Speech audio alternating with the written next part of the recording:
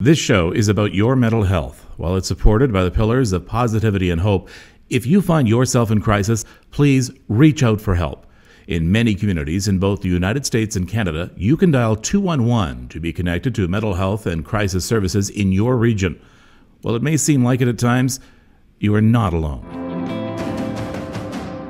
Hi, I'm Kevin Frankish. Welcome to the Happy Molecule. Necessity is indeed the mother of invention, and as we weather the worst mental health crisis in generations, the treatment of mental health has taken one of the biggest step forwards ever: digital online therapy. One of these offerings is Abiliti CBT, and they are now one of my sponsors. As promised, I'm only going to work with sponsors that I firmly believe in, and that's indeed the case here. But exactly how does digital online therapy work? Nigel Branker from Abiliti joins me now to begin my digital therapy, right here, right now, full disclosure. Digital Therapy 101, right now on the Happy Molecule.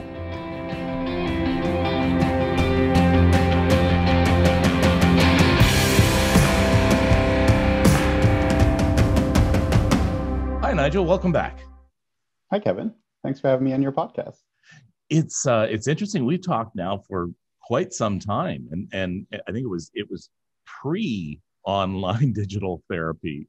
It's really interesting to sort of see how mental health and care has evolved. Yeah, and how it continues to evolve. I mean, it's really evolving at a rapid pace as we not only get more data, but like everything else coming out of COVID-19, we're just seeing people's comfort level with digital and online changing. We're seeing the demand for our services increase as more of us struggle with their mental health. So it has been quite the evolution since you and I first started to talk, and it continues to be quite the evolution. All right, so we are going to do online digital therapy 101. We're going to start from the very beginning, walk people through what it is. We're going to talk about costs. We're going to be upfront with costs and that, because that's pretty well the number one question I get asked from people. And, we're going to go through a bit of my own digital online therapy, because I am today joining up with Abiliti CBT, and I'm going to tell people sort of what it's like. Now, I'm fortunate enough to live in Ontario. And if you're fortunate enough to live in Ontario and Manitoba, this is covered by the government. Correct. Yeah, we're really thrilled with our partnerships with both the government of Ontario and the government of Manitoba. And, they were both very progressive in recognizing the impact of COVID-19 on our mental health, on isolation, on dealing with new issues and having to work from home and being separate from our loved ones. And, that without having the right support and care, that takes its toll. I mean, we're into 15 months now. And so, yeah, we're thrilled with our partnership with both those governments to make it available free to all Ontarians and all Manitobans. And let me put a little message in here to the other governments, both provincial and territorial in this country, that maybe they might want to consider the same thing as Ontario and Manitoba. Because when we talk about mental health and we talk about treating mental health, we actually talk about saving money elsewhere in our health budgets, because we know that mental health issues can lead to heart disease, can lead to alcoholism, can lead to a whole raft of health issues that we're already paying for. Yeah, correct. And I think also, I'd also talk a little bit about the impact of COVID-19, right? If I look at, we started to track 3 years ago a mental health index, which looks at the mental health and well-being of Canadians. And, I won't bore you with all the statistics from it, but the one statistic that I think a lot about is, if I look at the portion of the population that, would benefit for something like online digital therapy, if you ask me pre-pandemic, it might have been about 8% of the population that was struggling with moderate anxiety or moderate depression or greater. And in the last 15 months, that's more than doubled. It's at about 16 or 17% of the population, so 1 in 6 Canadians. In that same period, to your point, Kevin, we haven't doubled the supply or the availability of support. So twice as many people could benefit from support. And there isn't twice as much support out there, which is why we think, online therapy that's clinically effective has a role to play in the long-term health system. And digital online therapy is therapy. This isn't some, just some small measure that you can do until you can actually see a therapist in person. This will have lasting impacts on your mental health, especially the fact that we're dealing with CBT or cognitive behavior therapy. Yeah, correct. And maybe I can unpack that a little bit, Kevin, because you're right. I think this is actual therapy, and if we think about the definition of therapy, it sometimes still has stigma, but therapy is really just a way of helping you to remediate a clinical or medical issue. So it's the same way that if you pulled a muscle, you would go to physiotherapy.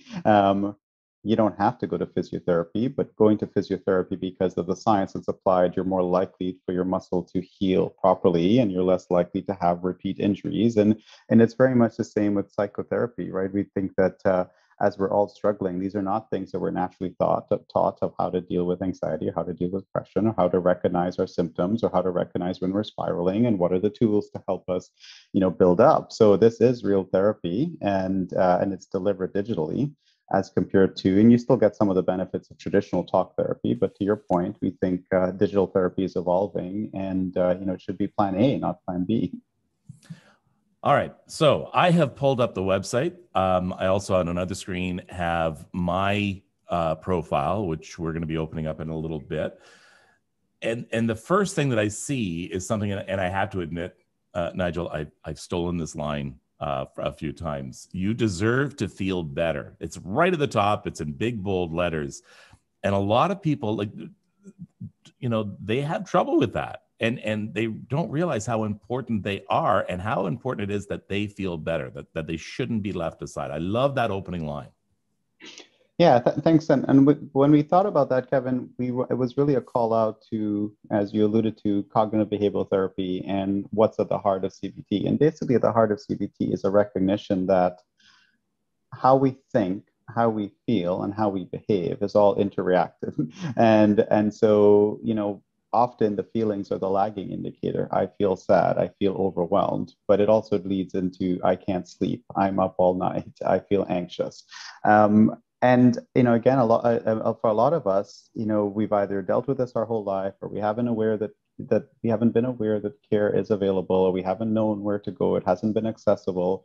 So these are some of the barriers that we're trying to overcome. But at its basics, yeah, we all deserve to be our best possible selves for our friends, for our families, for ourselves, and there's science behind that, and there's ways and there's steps you can take to feel better. So the address is myicbt.com. So that's my, and then ICBT, which stands for Internet Cognitive Behavioral Therapy, just so we can establish. So it's myicbt.com. Nigel, what about people, and I talk about this a lot, and that is, don't wait to live with depression or anxiety.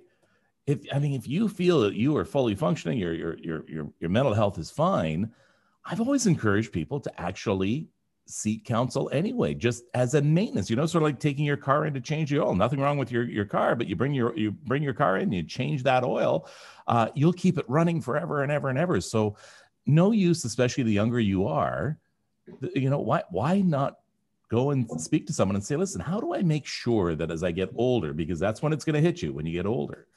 So you'll take people like that.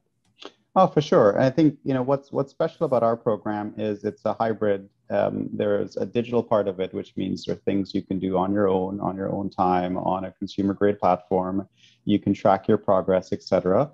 But there's also as much access as you need to a fully qualified therapist, and that you can interact with that therapist as much or as little as you'd like. So if I think about something like anxiety, what you're talking about is, if you go through the screening that we'll go through, and there's a score on your anxiety score, and it could be lower, it could be medium, it could be high.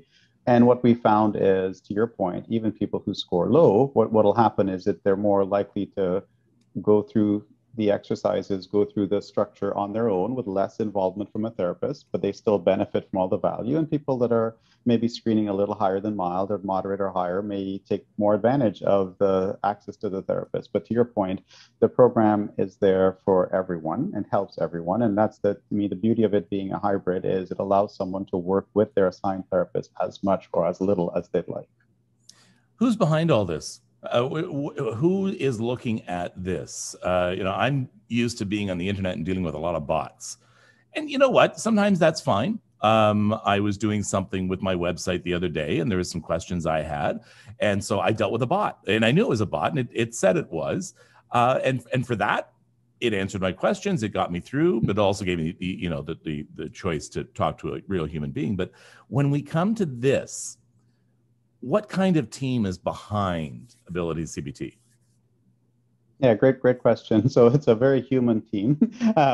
We have, as the largest well-being provider in Canada, we have an established network of therapists. And really what we're seeing and what we try to accomplish is how do we help our highly qualified therapists to access and help as many people as possible. So in our case, we're really using technology not to replace the therapist, but to make the treatment more effective and to allow you to do things on your own. If you've ever done traditional therapy, and I'm not against traditional therapy, it still works for a lot of people, but for most of us, if I've met with a therapist for an hour, in that hour, there are things where the therapist may ask me to make a list or complete a workbook. And we just thought there's not a lot of value. Firstly, you may not want to be doing that at that point in time. Secondly, there's not a lot of value in the therapist watching you complete the workbook. So what we try to do is deconstruct the things that you can do on a platform at your own pace and your own time.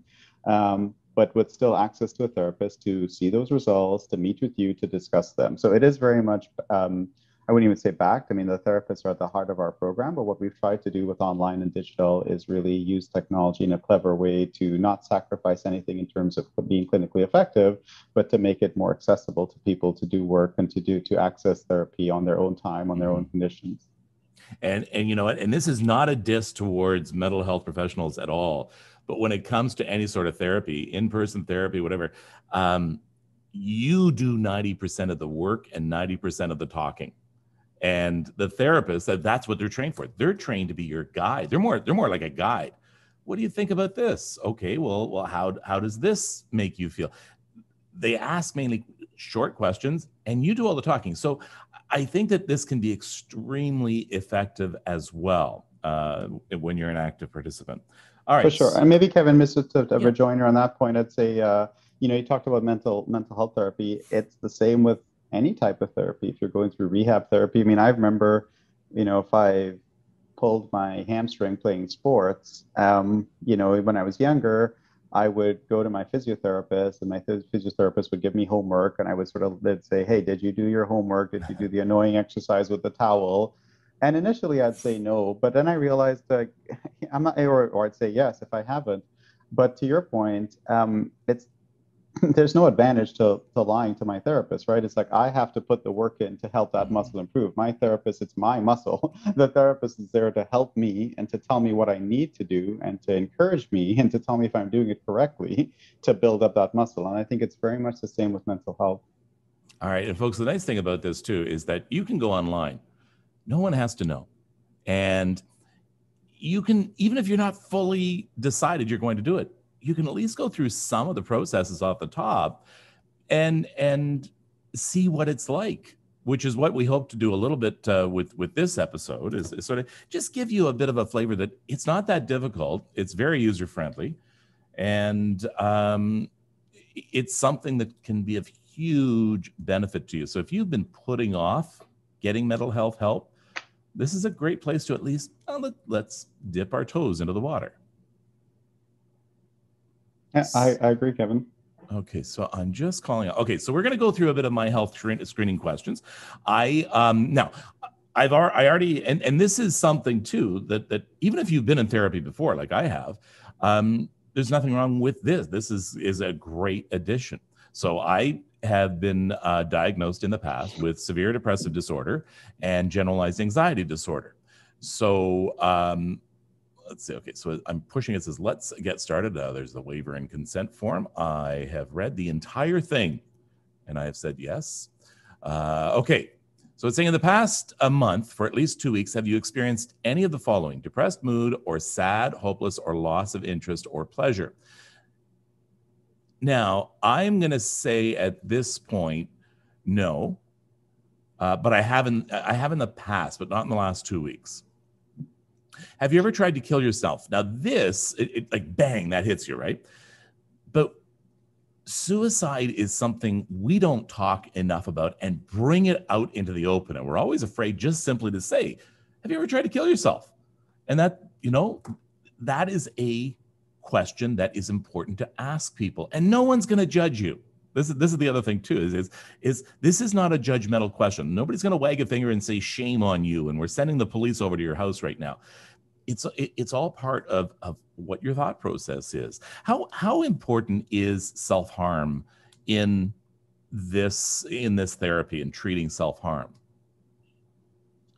It's incredibly important, and I'll answer with a couple of statistics. Firstly, I wanted to comment as you were going through, for your listeners, as you were going through the questionnaire. The questionnaire is dynamic, which means the flow of questions that you would experience are different than the flow of questions I would experience. So if you say, in your case, you said you haven't felt depressed or anxious in the last 2 weeks, if I said I had, then it would take me down a different path. But in all cases, we try to make it very personalized. You get through it in 5 minutes or something.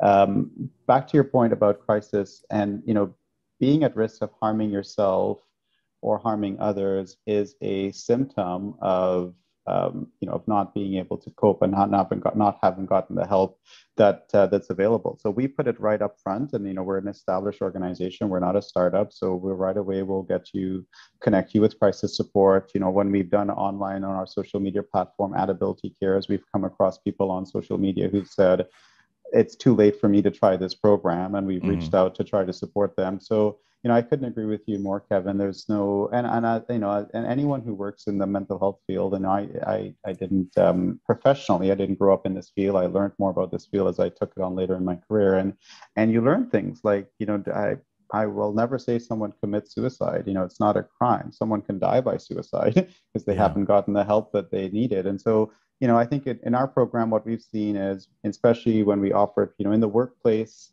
we have an EAP, we might see 2 or 3% of the population screening in crisis, but most of the people that are in the workplace are, not in crisis, they're highly functioning.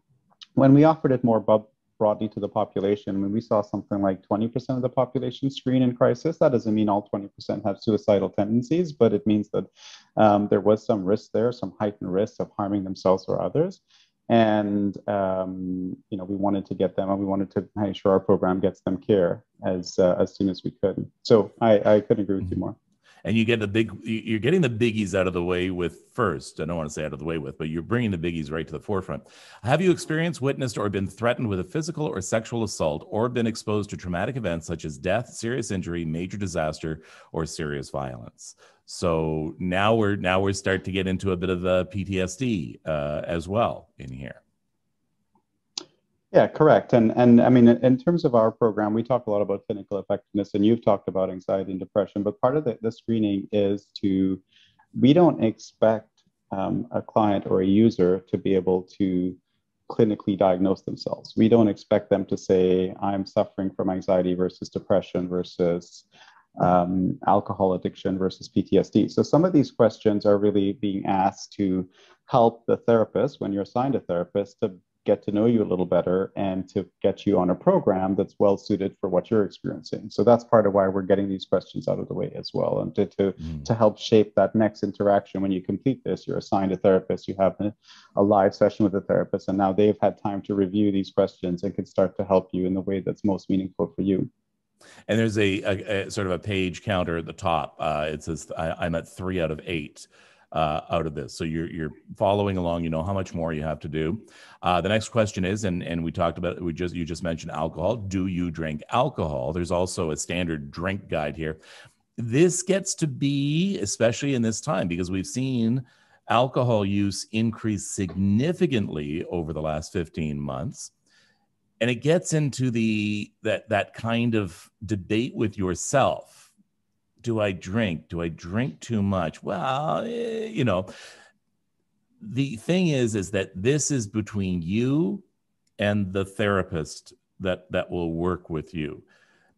And it's so important to be honest with yourself to begin with. Don't try and qualify or justify what you're drinking. So I'm going to put a yes. How often do you have a drink containing alcohol? Now, I'm going to say 4 or more times a week. That's as high as it goes. I think too much wine sometimes. So that's the best answer that describes your use of alcoholic beverages this past year. So we're talking about lockdown. How has it changed? How many drinks do you have containing alcohol on a typical day when you're drinking? 1 to 2, 3 to 4, and it gives you a number of answers. So how many drinks containing alcohol do you have on a typical day when you are drinking? You know what? I'm going to go on a typical day, 1 to 2, 3 to 4. It sort of varies for me. I'll go on the higher end, 3 to 4.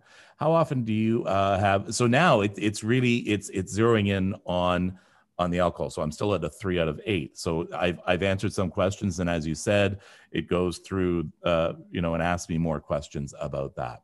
How often do you have 6 or more drinks on one occasion? I'm going to say less than monthly. How often during the last year have you found that you were not able to stop drinking once you have started? And I'm glad to say never. How often during the last year have you failed to do what was normally expected of you because of drinking? Never. Thank goodness. But there's no shame, by the way, in giving the answer. There's no shame. It is who you are. And obviously, because you're on this site, you would like to have some help with that. And the therapist can't help you if you're going to say, no, it doesn't interfere with my life, when it does. Yeah, I agree, Kevin. A lot of this, and we're talking about the alcohol questions, but in general, what we've seen through the last 50 months through COVID-19 is, as people have been impacted by their mental health and well-being has been impacted. In the absence of recognizing that's happening and getting support, there are many ways that we can cope that are not good, and that's why we sort of see an increase in alcohol consumption or recreational drugs. That's like we see an increase in suicidal ideation. We see an increase in domestic violence. So, back to your point, having 2 drinks a day, let's say, is for you to talk to your therapist about. I can't absolutely say that 2 is a good number or a bad number, right? I mean, it might be that you had 0 before the pandemic and you're up to 2. It might be that you always had 2. What we're trying to do is help you baseline. Do you think that you're moving further and further away from your best self, and then you could benefit from some help? That's really all we're trying to baseline and help you with, and sort of inform when you connect with the therapist. Okay, now we're getting into something here. Now I'm moving on to number 4 of 8. Do you use recreational drugs such as marijuana, cocaine, or heroin, or have you or anyone close to you been concerned about your use of prescription drugs such as painkillers or sedatives?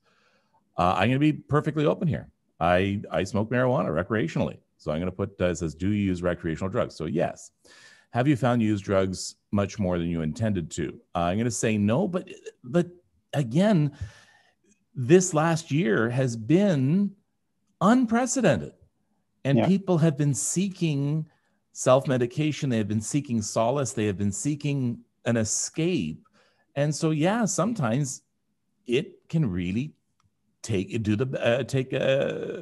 over you. Have you ever wanted to cut down on the use? I'm gonna put no. I don't. Have you spent a lot of time using or recovering from the effects of drugs? No. Have you had a craving, a strong desire, or urge to use drugs? Fortunately, no. Has your work, family, or social life suffered because you were intoxicated, high, or recovering from drug use? And I'm going to put no. And has your drug use caused problems with other people, such as family members, friends, or coworkers? No. Have you had to give up or spend less time at work with family or friends on things you like to do because you were intoxicated? No. Have you been intoxicated or high before doing something that requires coordination or concentration? No. And did you continue drugs use even though it caused or worsened physical or psychological problems? This is an interesting question, and it's something that I don't want people just to rush through. So did you continue drugs use, even though it caused or worsened physical or psychological problems? You've got to sort of like right away. This is CBT, folks. This is all of a sudden making you think. So yes, I've used it, but has it worsened my problems, whether they're physical or psychological? And I think that that's a really interesting and telling question, because it's making you responsible to yourself. And that's who you're responsible for, right? Is to yourself. Yeah, correct. And as I've said with any form of therapy, a therapist is there to help you, right? Like, and then to help empower you. So this really starts the journey. All right. So now we've moved on to 5. So we've moved. So it looks like these are sections. So the 8 that I'm going to be answering are in sections. So I'm in section 5 of 8. Have you ever experienced 4 consecutive days in which you have felt so good, high, or on top of the world, or irritable that other people thought that you were not your normal self? This is something that is becoming more prevalent, especially with young people. And how young can people take this therapy, Nigel? Now in Canada, over the age of 16. Over the age of 16. And we have seen our 16, 17. I mean, we've seen our teens and young adults experience, I don't want to say increased symptoms of bipolar. We just diagnose it better.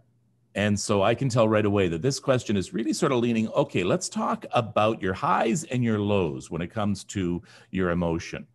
And when you have extreme highs and extreme lows, then we start to wonder about bipolar. I talked to one expert here, he's a bipolar researcher, who is saying that out of all the teens he sees who are complaining about some sort of depression or mental health issue, 44% have been diagnosed with bipolar. And so, especially when it comes to our younger generations, we don't get them into mental health therapy as much as we should. Well, and the other point I would touch on, Kevin, as you're going through the questionnaire is, a lot of what we talk about, our tagline is you deserve to feel better. Our program, Abiliti CBT, covers a lot of presenting issues and can work for a lot of people. It's not for every presenting issue, and it's not for everyone. When I look at our partnerships with the governments of Ontario and Manitoba, part of what we're really proud of is being part of almost an ecosystem where you can step up or step down care. So completing this questionnaire through our program would not be appropriate for bipolar, but we would be able to work with partners within the province of Ontario to connect you with the right support. And that's why, a lot of this is just to take the first step. Even if it turns out our program is, maybe not the right program for you, it's good to know, and let's start the process to get you the right support. You're not going to be left high and dry. It's like, we can't help you. Thank you very much. Have a nice day. You're not going to be left high and dry. All right, I'm on to section 7 of 8. In the last month, have you ever had an intense rush of anxiety, sudden attacks of panic, or suddenly felt very frightened or anxious to the extent that you avoided certain situations that might cause further attacks? So we're talking about anxiety attacks and panic attacks, something that is all too common. In fact, a lot of people sometimes don't even recognize them as such. Fortunately, I have done a lot of work over the years, and I've been able to stave them off. However, I'm talking to more and more people, and people are contacting me saying, yeah, I've never had anxiety attacks before. So definitely something, and this can be helped. This can be helped. This can be treated. This is not, it's hopeless for me. I have these mental health issues. I'll live with them for the rest of my life.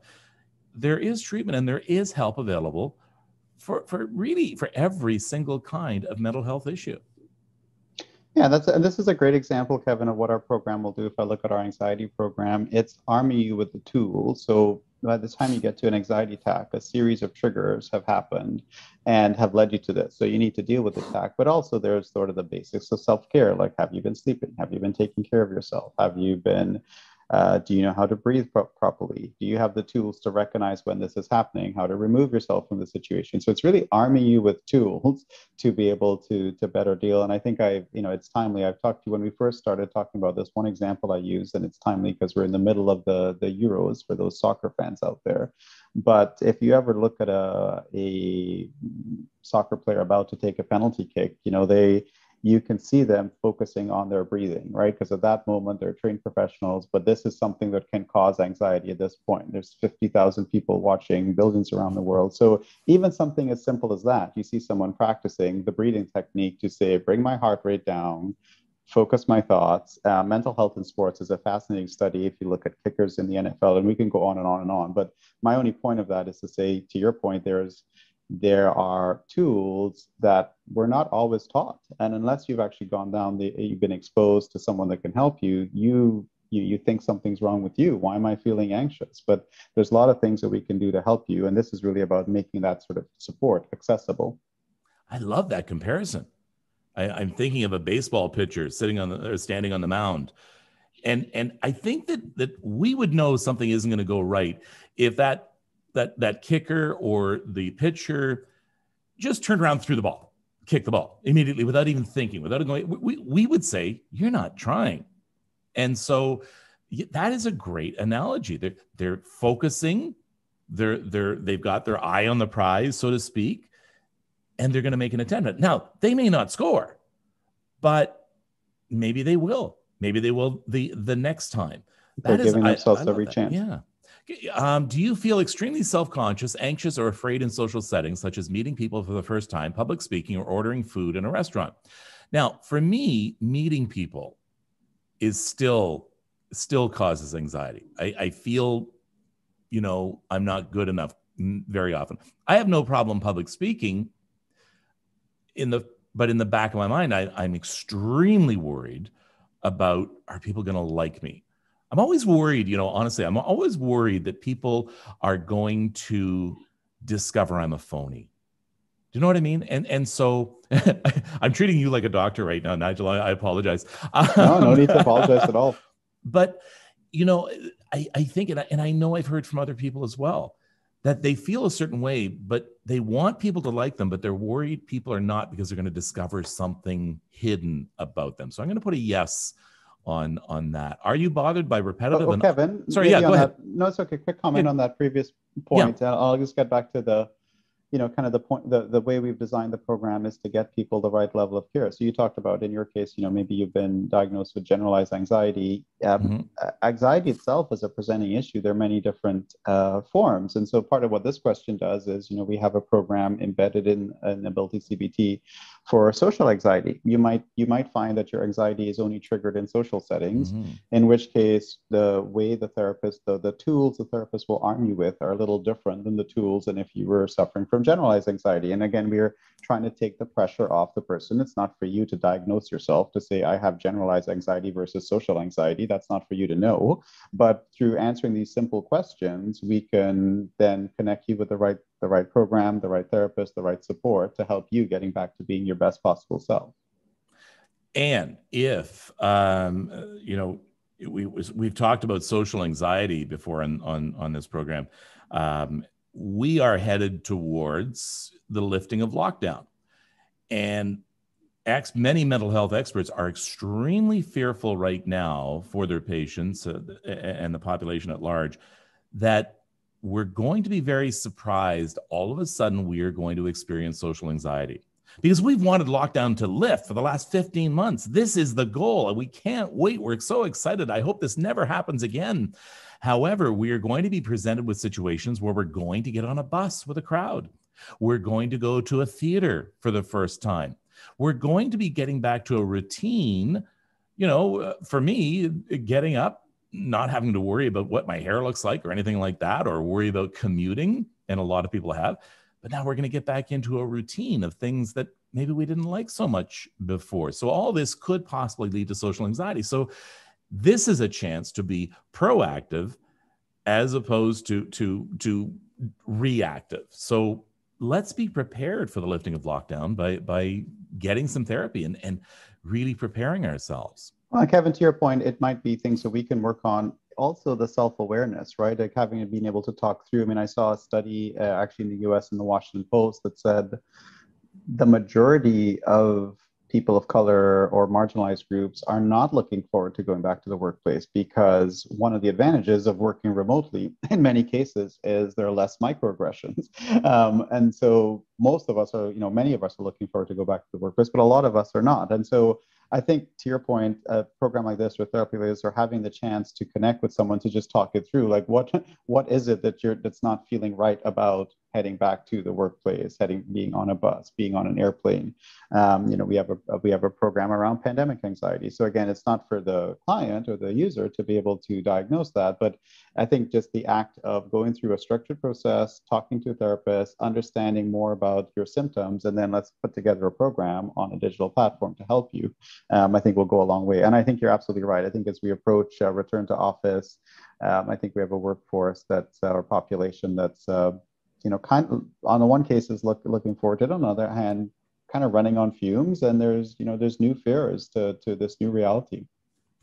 And we could also add into there people from First Nations communities and Indigenous communities, especially right now. So they're dealing with the anxiety of returning back into the workplace, but they're also dealing with all that is going on with residential schools and how to deal with that. So again, reaching out and really, and again, this program fits so wonderfully in with many beliefs of First Nations, because it talks about yourself. It talks about you, the healing coming from within and not from a pill. So it's definitely something to be considered. Okay. Are you bothered by repetitive and unwanted thoughts that have to do with things such as contamination fears, violent urges, or thoughts of things being out of place? Not so much. I'm seeing it, and I'm it's just in research and that I've done before. So I'm seeing a little bit of thoughts about OCD here. So it's really covering the gamut of different mental health issues. Agreed. And again, back to our earlier point of like, yeah, this is meant to be a one-stop shop to say, click on the link, answer the questions, and then we can help you figure out what's right. Is it our program? Is it something else? Which aspect of our program? We're really trying to debunk and destigmatize and demystify mental health support. And this is, again, where you need to be honest with yourself, or maybe you're going to see something in yourself you didn't realize. Wait a minute. Yeah, okay, that's contributing to me not feeling as comfortable in life. Are there certain rituals or repetitive behaviors that you must do in order to avoid anxiety or stress, such as hand washing, checking, or mental acts such as counting or repeating words silently? So I'm going to put a no on that, but there are people who are going to say, oh, you know what? Yes, I never really thought about that, but yes. Do you have a long-standing history of difficulty focusing, easily distracted, organizing, or finishing tasks? Yes, 1,000 times yes. For me, I'm going to repeat that question again for people. Do you have a long-standing history of difficulty focusing? Oh my gosh. I walk into a room and I can't remember why I walked in there. Easily distracted, so very easily distracted. Organizing, I'm the worst. And finishing tasks, very difficult. All right, that's a yes on that. Do you have a long-standing history of being fidgety, restless, talk too much, complete people's sentences, or have difficulty waiting your turn? Yes. Yes. Do you have persistent difficulties with sleep? For example, do you wake up frequently at night or don't feel well rested when you wake? I'm going to put no. I'm fortunate with that. All right. I am now on section 8 of 8. Because of my mental health, my ability to work is impaired. And it gives you, in this case, it gives you multiple choices to go from 0, not at all, to 8, severely. Because of my mental health, my ability to work is impaired. Let me think for a moment. Do you know what? I have a hard, I'm going to put right down the middle, I'm going to put a 4. Yeah, I'm going to put a 4 on that. Sometimes it's tough for me to sit down and motivate myself to work. Because of my mental health, my home management is impaired. I'm going to put a 3 on that. Yeah. Because of my mental health, and this is out of 8. Those scores, by the way, are out of 8. Because of my mental health, my social leisure activities with other people are impaired. Nigel, I'm going to admit I don't have a big social life anyway. No, I'm going to say not at all for that. Because of my mental health, my private leisure activities are impaired. So gardening, collecting, sewing, walking alone. Because of my mental health, my private leisure activities are impaired. I would say maybe a slightly. Because of my mental health, my ability to form and maintain close relationships with others, including those I live with, is impaired. Nope, I'm all right there. All right, health screening, done. All right, so there's a button here. It says submit screening. Here we go, submitting it. Your results have been attached to your file for your dedicated therapist to review. Okay, so now, and in a further program, I'm going to reveal the results. Okay, I'd like people to know what happened with that. So tune in, hopefully, at the next episode. But now, where did that go? It's gone. It's gone to our clinical team, our clinical coordinator team. You'll get a link to look at to book online appointments. So hey, next Wednesday at 4 p.m. or you'll get a bunch of available appointments to then book your session, your first meeting with the therapist. And it's really that first meeting plus the assessment that gets you on a program that's appropriate for you. So we do some things from the questionnaire, and then based on that questionnaire, you'll have a short meeting or discussion or interview with your assigned therapist, and then we'll start to open up the modules for you to start, and the modules are then tailored to depending on what screened out of this. When you're doing your questions, one thing that made me smile on the anxiety front, and I suffer from anxiety, is we're asking questions based on sort of a clinically efficacious survey that's generally accepted. But I would love to, most people don't know the difference between anxiety and depression. I'd love to be able to, over time, ask users even or clients even more basic questions. So I know, as someone who suffers from anxiety, one of the telltale clues is I tend to rewatch movies. So people with anxiety struggle with feeling that sense of control. No, not when things become too overwhelming, and so you subconsciously look for ways to find control. And one easy way is to watch a movie because you know the outcome. 100%. Ah, wow. Okay. Did not know that. Okay, Nigel, I want you to do me a favor. I know we're talking. I know I'm talking to the guy in charge. I really want my experience to be completely, I don't want you to give me any preferential treatment. Not that you would, but I just want to get that clear out right now. I want this to go through normal channels. I don't want to be treated any differently than anyone else just because I'm talking to you. Yeah, no, I understand. It's important for your listeners to experience the program through your eyes. So we totally get it. I think when you're ready to talk about your, sort of the next steps, I'd love in a future podcast to bring our clinical director on so she can maybe address some of the clinical experiences. But no, 100%. And we're thankful for you doing this and for helping us to debunk mental health therapy, digital therapy, and to make it as accessible to as many Canadians as possible. You also gave me an idea for a future show, and we're going to do this very soon. What is anxiety? What is depression? Is a panic attack the same as an anxiety attack?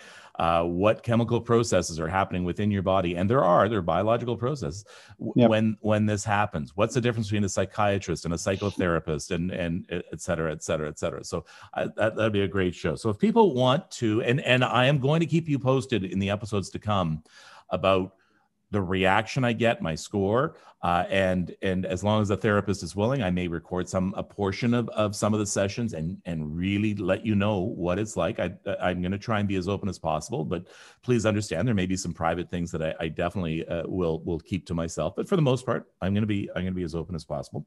You can go to my ICBT, so those are the letters ICBT for Internet Cognitive Behavior Therapy, myicbt.com. Or you can just go to Shoppers Drug Mart, right? Tell me about the partnership with Shoppers Drug Mart. And I mean, that's pretty impressive if Shoppers Drug Mart has chosen Abiliti CBT. Yeah, we're really proud of that partnership. Shoppers Drug Mart underwent an intensive search process and with their clinical teams, and we were happy to be selected to be their hero partner. So again, the program is free in Ontario and Manitoba. And then what we've done with Shoppers Drug Mart is if it's in the non-free jurisdictions, if you have health plan coverage, et cetera, you'll get sort of a discounted rate being referred, either accessing it through the PC Health app or being referred via pharmacists. Okay, so the PC Health app, I'm just going to Shoppers Drug Mart, shoppersdrugmart.ca. And I just, okay, so all you have to do is, all right, there's a search bar at the very top right-hand corner. Type in mental health. That's all you got to do in the search bar in Shoppers Drug Mart. I mean, there's probably a whole bunch of different addresses I can give you in that, but to be easy, yeah, that's probably the easiest way as their preferred mental health partner. It's the easiest way to bubble up to the top for sure. And it's right there. Okay, so we are going to talk again. This is going to be sort of an ongoing process.